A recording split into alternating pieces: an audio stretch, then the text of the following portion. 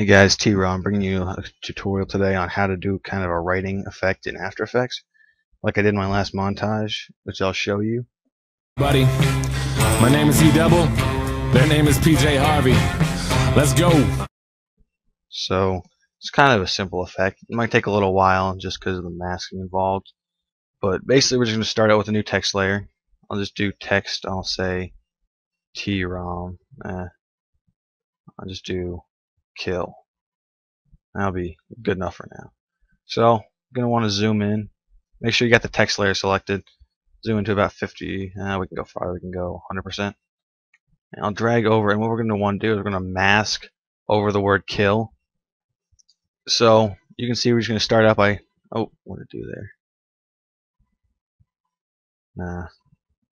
I don't want to mask over the text and then pretty much follow the path of the word. So as you can see, we'll just come over here and come down there, and then you're going to want to click the mouse button and deselect that mask, and then you're going to want to go ahead and do a new mask on each letter. So just deselect again and do another new mask one last time. Oh, what did it do there?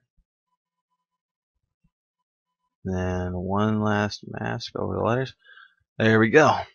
So now if we go to Effect, Generate, Stroke, we're going to want to make sure it says check all masks.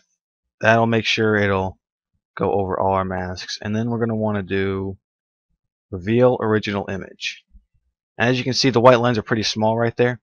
So you're going to want to go ahead and bump up the brush size to as big as you need until you can see the entire text. So as you can see right there, you can see that.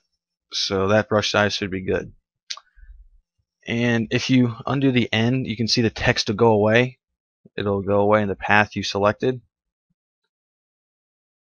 So as you see, I'm moving that along. We're just going to basically be keyframing that to animate it. So we'll just set a keyframe with 0 right here, then we'll move it along a little bit, and then we'll set that up to 100.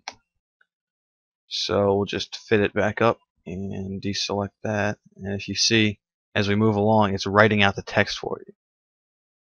So you can do that with any type of text. You can do that with other stuff besides text, and just use that effect. It's pretty simple, and it'll give you a cool handwriting effect if you want. And I'll just show you a quick little clip with this added in. So thanks for watching.